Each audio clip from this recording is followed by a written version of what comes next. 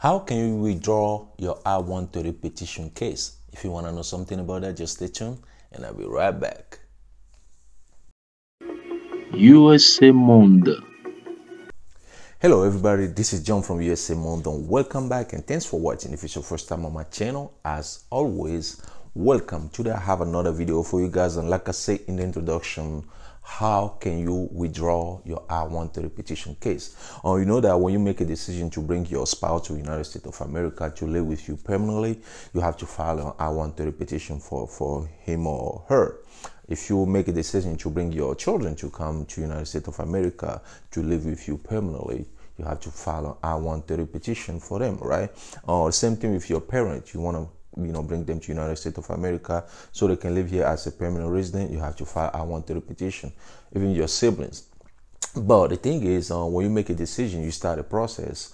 You file your I-130 petition case, and you send it to USCIS. You're gonna wait till the I-130 is approved, and then you can move forward with the case, right? But if you change your mind, and you're like, you know what, this person I filed the I-130 petition for, I don't want to sponsor that person no more. Or maybe it's your spouse, but things happen, you guys broke up and you want to withdraw the I-130 petition case. Yes, there is a way you can do that, and that's what today's video is about. Okay, when you file an I-130 petition, even something change, you have option.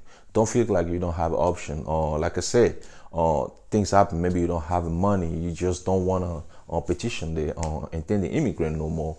What you're gonna do? You're gonna send a statement to USCIS. If the case still at USCIS, the first thing you're gonna do, make sure on the statement you're gonna write your name, your date of birth, the name of the relative, and his or her date of birth. And also you have to put on the receipt number you receive from USCIS. When you file the petition, you're going to put a receipt number on the statement, and then write a statement, the reason why you want to withdraw the case. Okay, that's how you do it. Just like I say, just a piece of paper, or you can write in a Word document, and you put all those information on the paper, and then submit it to USCIS. Okay, and then USCIS will respond to your request, and let you know that okay, your case is withdrawn. But if they don't respond to your request, it's taking longer, all you gotta do is just find an attorney, an immigration attorney,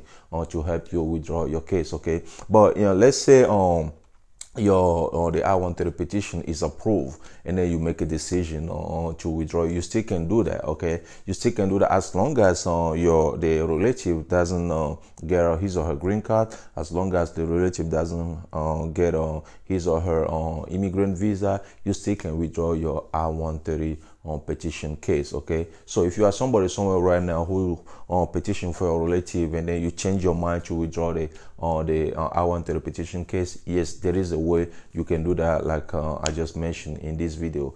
Okay, that's it for today's video. I hope you guys love it, learn something from it. If you know somebody who needs to watch this video, please share with that person. If you like the video, hit the like button. If you want to see more video like this one, all you gotta do is click on this.